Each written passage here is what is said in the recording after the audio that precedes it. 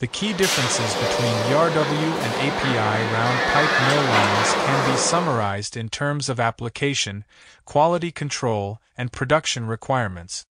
Application: ERW pipes are widely used in everyday construction and structural projects, while API pipes are required for high-pressure oil, gas, and petroleum pipelines.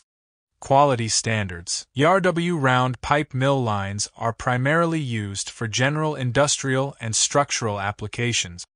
They are cost-effective, efficient, and capable of producing large volumes of pipes with consistent quality.